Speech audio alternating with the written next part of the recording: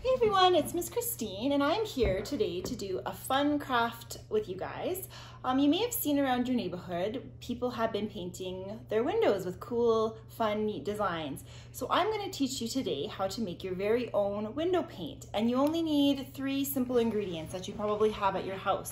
So the first thing you need is 1 cup of flour. So you can pour that into a bigger bowl.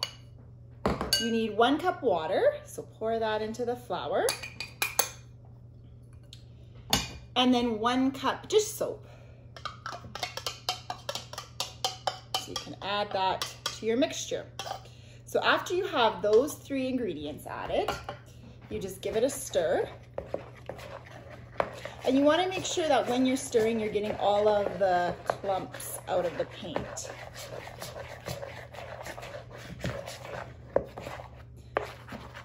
So give it a good stir, make sure it's even throughout.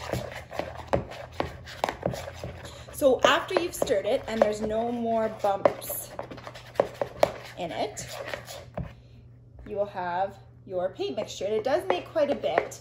So at this point, you can divide it into different bowls and then add your food coloring to each color. And I found with this paint, you do have to put a few layers of paint on the window just to get it to show up. But after you have a few layers, you can see it. And the great thing about this paint is it's easy to come off your window, so you don't have to worry about it staining or staining your clothes or anything like that. So I hope you enjoy painting your window, and we will see you soon. Take care.